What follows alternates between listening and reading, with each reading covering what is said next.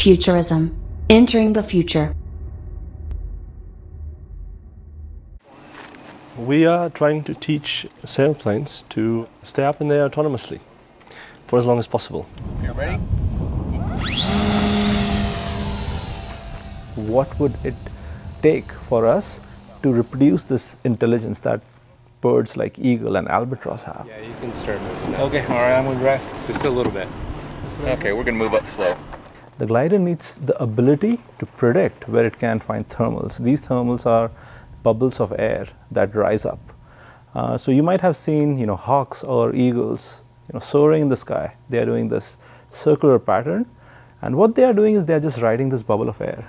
It has an instrument called a variometer that tells it how fast it is rising. Re-entering soaring mode.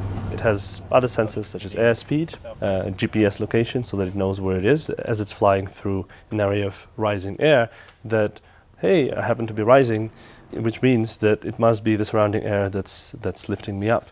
So at every single instance, the glider needs to decide whether it should go and take a risk in order to find a thermal or keep doing what it's doing.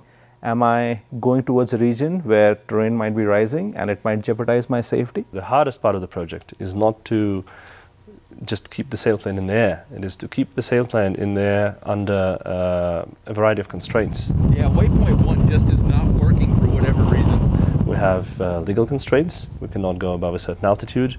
We have safety constraints. Okay, you've taken over. You're in manual. Any AI system capable of acting in the real world will have to follow rules. Some of these rules will be explicit, like laws, and some will be implicit, like social norms. Thermal? Pretty good. Did the motor on? It's off. Whoa, a lot of lift. And we are at that cusp of technology where these flying robots can provide immense utility. For instance, package delivery, precision agriculture, mapping, providing internet connectivity. So it is critical that these devices are intelligent. These devices can make decisions on the fly under uncertain environments.